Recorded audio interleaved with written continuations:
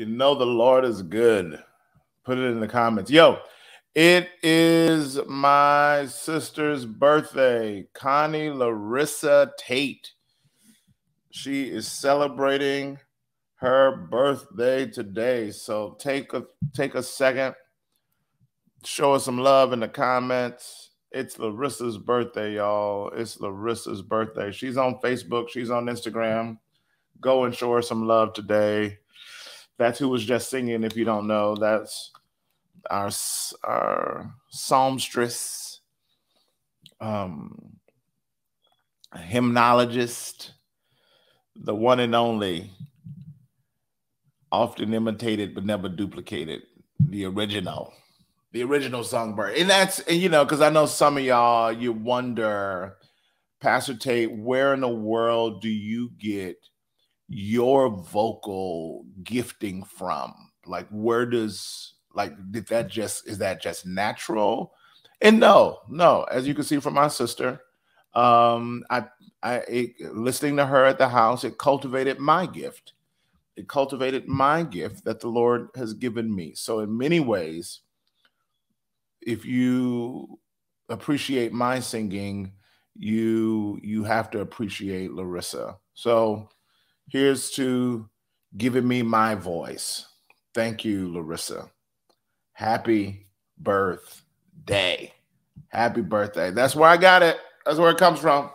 That's where it comes. Secrets out. Secrets out. I didn't want to talk about it. I didn't want to tell nobody, but it's out. It ain't natural, y'all. I got it from my sister. I got it from my sister. You are good. In the morning I say, ooh. If I go too far. If I just stopped at "you are good," you would have thought it was good. But in that morning I say, it got a little, and it was like, oh, it exposed me. It's so early though. It's so early. Yo, let's get it.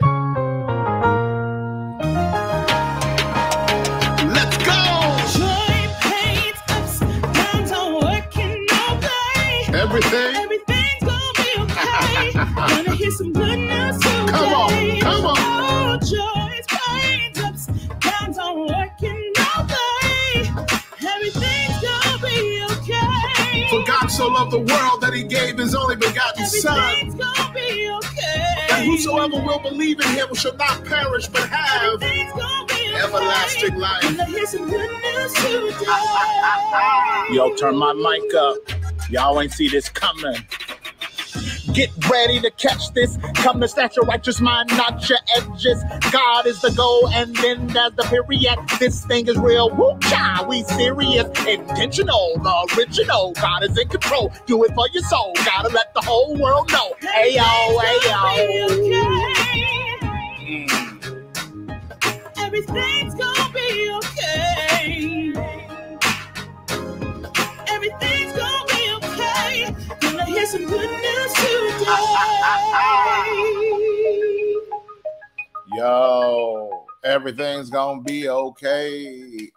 God's gonna make a way. Hey, let the people say everything's gonna be okay. Put it in the comments. Everything's gonna be okay.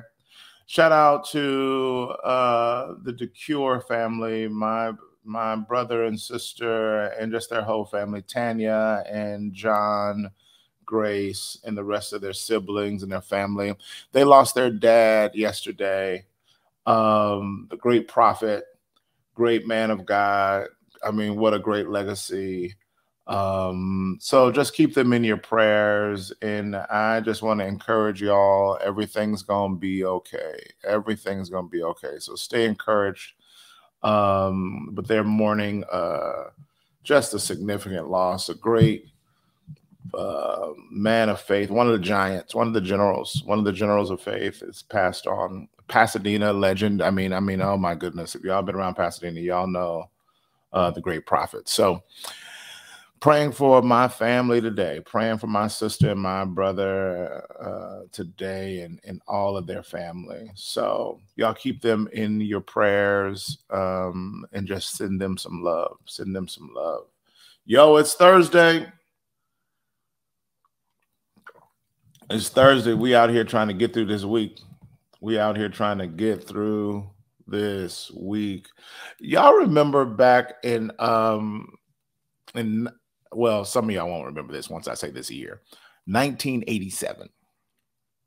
October 14th. 1987. October 14th. I want to lean in, but then this angle gets a little crazy. So I'm trying to get my angles right. Got to get the angles right. Got to get the angles right. Yo, y'all remember the story of baby Jessica? Y'all remember baby Jessica? I talked about this in one of the services, excuse me, this past weekend. Y'all remember the story about baby Jessica? It's a little girl. She was 18 months old in her aunt's backyard. Was 7 years old, Albert. Was 7 years old, Albert. Nice. She was in her aunt's backyard in an abandoned well.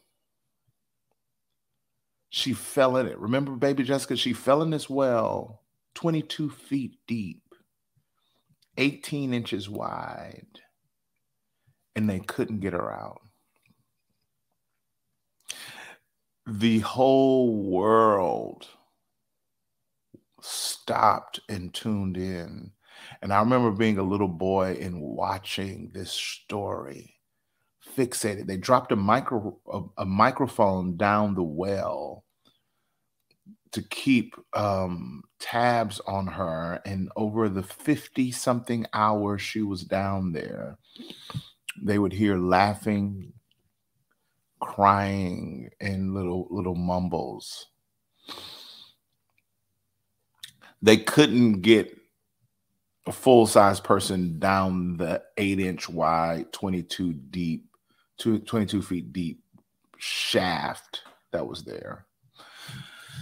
So what did they have to do? They had to go parallel to her shaft, to this well, and drill down another shaft.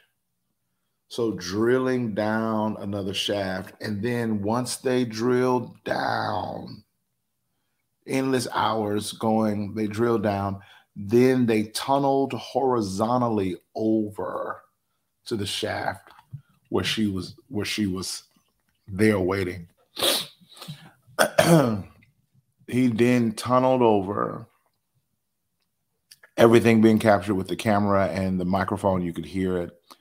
He gets baby Jessica and then brings her back over, and then they bring them up the shaft that they drilled. The infamous picture of them holding this dirty,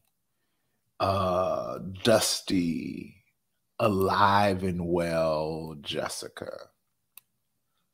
The whole world celebrated. The whole world celebrated.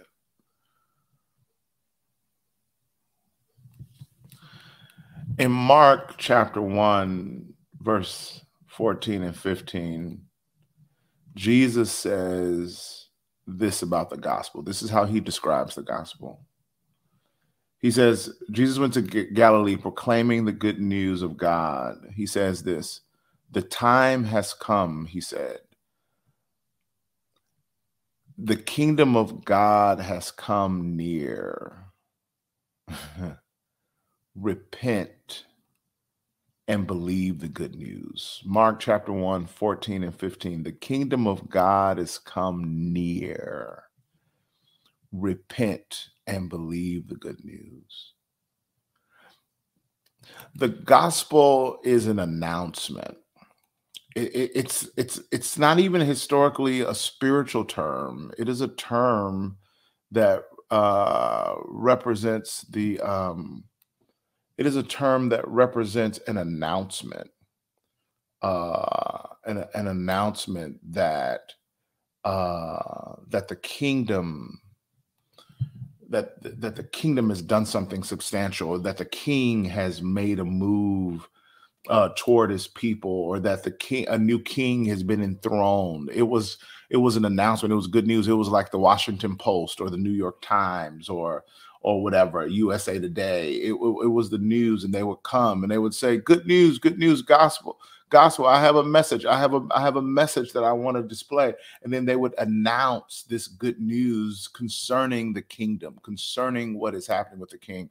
So culturally, when Jesus would have made this announcement about the kingdom coming nigh, that would have perked up in the ears of its listener, because he was speaking of a different kingdom outside of Rome. He was speaking of a different kingdom outside of what they had seen and heard and experienced with the Caesars of the world, if you will. He was announcing a kingdom of God that had come near.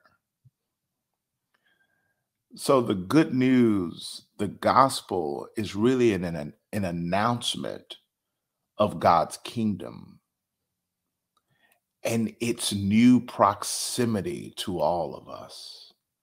So the good news of the gospel is an announcement of the kingdom, of its proximity towards us.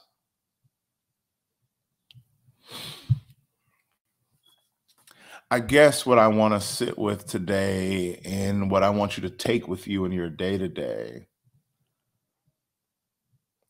is that we were fallen. Fallen, and Satan's idea for us is to get us in a deep, deep pit of sin, so dark, so exiled, that we're completely living outside of our promise, our purpose, and who God planned for us to be. And he was winning that strategy. Satan had gotten into the world to where everyone was doing what was right in their own eyes. But for God so loved the world that he gave his only begotten son, and he sent Jesus. And Jesus didn't come down the well that we had fallen in. He didn't come through sin. He needed to dig another well. He came through righteousness. He came through love. He came through holiness. So he dug another well. And he got down as deep as we were, as deep a sin as we can get. His love drilled all the way down to the lowest and to the lowest. And then he tunneled over on the cross. He opened up those arms so wide that horizontally it could reach and capture and grasp all of humanity. So he reached over and he grabbed us in our sinful immaturity, in our infancy, and he pulled us near and pulled us, watch this, pulled us up through his righteous shaft, through his righteous tunnel, through his holy tunnel, and brought us up to the surface so that we might now walk in his holiness, in his righteousness, and his purpose. He came to save us from the deep, dark pit, from the tunnel, from the darkness that we'd fallen into. Can you imagine what it must have felt like, even in 18-month-old Jessica's mind, to be isolated and alone and in the dark for 50 hours? For all of a sudden, for her to see the dust shaking and the ground, the wall in where she is in that well literally open up, and for her to see the headlight of the guy coming through there, for her to see that someone had come to get her. Someone else is here. And I don't even understand what all it means, but I know somebody has come in before they weren't here, and now somebody's here. That's the announcement. When that wall was shaking and opening up, and that dirt and that light pierced through, that's the announcement. That's the gospel. That is the declaration. That's what Jesus is saying the gospel is. The kingdom of God is come nigh. The kingdom of God has come nigh, and some of you were sitting in some dirty places, and I'm telling you, the dirt is shaking, the light is piercing through, and it is the gospel of Jesus Christ declaring to you that the kingdom has come nigh to your life, to your situation, to your season. The kingdom of God has come nigh. All you got to do is repent. and believe and go in the way of his righteousness. Go in the way that he's paid for you. The kingdom of God has come nigh. He's met you. He's come to find you and deliver you in the pit. The kingdom of God has come nigh. Some of you need to be reminded of that today, because it's dark out there. And he's come to turn the light on. Y'all, the kingdom of God has come nigh. That's the good news today. I don't care where you are. Y'all, the kingdom of God is right there. Like the kingdom of God has come nigh. Baby Jessica was in there for a long time, but all of a sudden the dirt started shaking. The light started piercing in, and I'm telling you, somebody, the dirt is starting to shake. The light is piercing in, because today the kingdom of God has come nigh. The kingdom of God has come nigh. Baby Jessica went on to the hospital. They treated her, and old girl was fine. As a matter of fact, Discovery Channel did a follow-up on her in this article. She's married now and has lived a full life. Can I tell you, on the other side of a deep, dark hole in a deep fall, on the other side of a deep fall, I'm telling you, the kingdom of God has come nigh, and he's got a blessed life for you on the other side of this thing.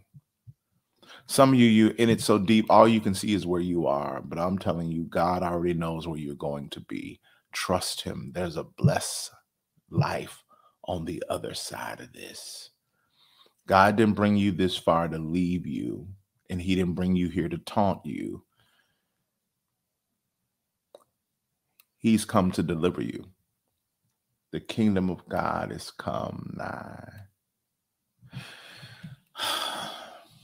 So take that in your day this week.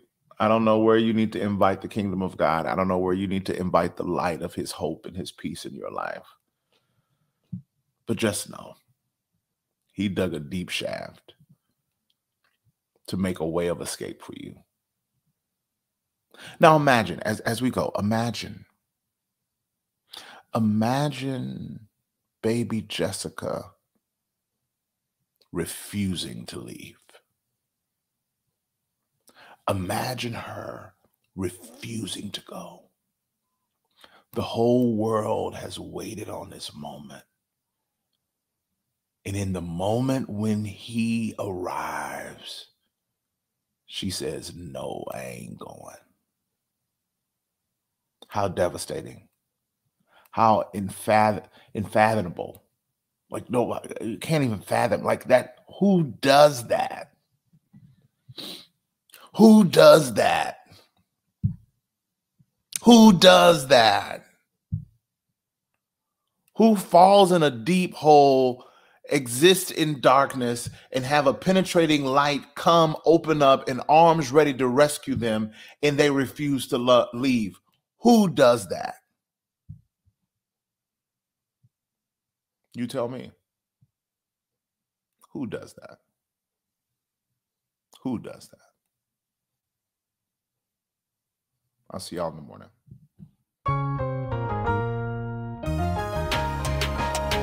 Let's go! Joy, pain, ups, downs, are working all day. Everything